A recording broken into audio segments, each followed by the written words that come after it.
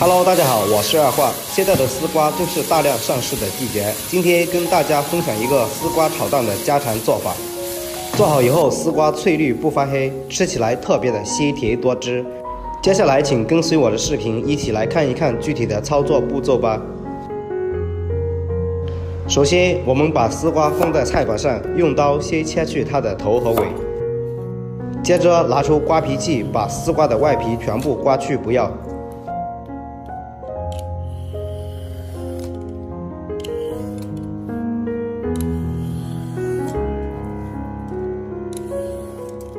丝瓜刮去外皮后，用刀先把丝瓜从中间切开，让丝瓜一分为二，然后再用刀把丝瓜切成滚刀块。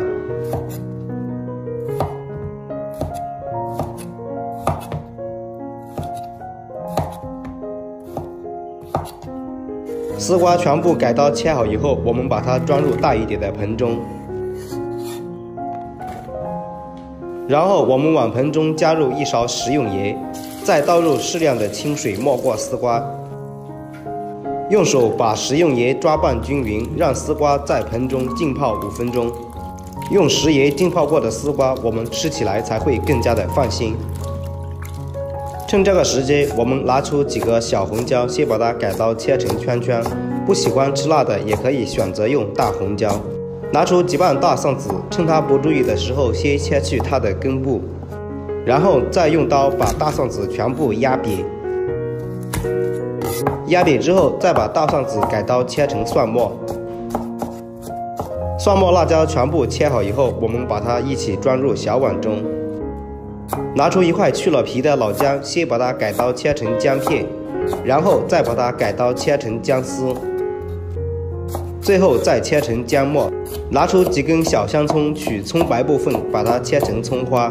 姜葱切好以后，一起放入大蒜碗中。准备一个小碗，碗里面打入2个鸡蛋，然后再加适量的食用盐，滴入几滴白醋。拿出筷子把鸡蛋搅拌均匀，加入食盐可以给鸡蛋入个底味，而白醋可以有效的去除蛋腥味。鸡蛋搅拌至用筷子挑不起来就可以了。现在的丝瓜也已经浸泡好了。用双手把丝瓜抓洗干净。丝瓜抓洗干净后，我们控水捞出，放入漏筛中沥干水分。锅烧热，往锅中倒入多一点的食用油。油热后，把搅拌均匀的鸡蛋液倒入锅中。拿出筷子，把鸡蛋液快速的滑散。鸡蛋在锅中煎至凝固就可以了。喜欢吃老一点的，可以再煎一下。煎至这样两面金黄，吃起来会更香。接着把煎好的鸡蛋再次装入小碗中，不熄锅，再次倒入适量的食用油。油热后，把切好的姜蒜、辣椒全部倒入锅中，用锅铲翻炒，炒出它们的香味。炒香以后，把沥干水分的丝瓜也倒入锅中，继续用中小火翻炒。在炒丝瓜的时候，我们不过油，也不上蒸锅，这样可以最大限度保持丝瓜鲜甜的味道。亲爱的朋友们，视频您都已经看到这里了，如果您觉得我的视频对您有一点点帮助的话，记得用您发财的小手帮我点赞、评论与转发哦。您的每一条评论与留言都是对我最大的支持，也是我坚持的动力，十分的感谢你们。在翻炒丝瓜的时候，我们不要往锅中加入水，因为丝瓜本身含有的水分就比较足。用中小火慢慢的翻炒，炒出丝瓜原有的汁水。丝瓜经过这样的翻炒，已经变软了，而且汁水也出来了。接着把煎好的鸡蛋加进来，再往锅中加入少许的食盐、少许的白糖。这时候我们就需要开大火翻炒丝瓜了，用小火的话，丝瓜容易发黑。我们在炒丝瓜的时候，别的调料都不用加，只要加入食盐和白糖就可以了，吃的就是丝瓜本身鲜甜的味道。我们一定要不停的翻炒，使调料都炒化开，别让所有的食材都充分的吸收调料的味道。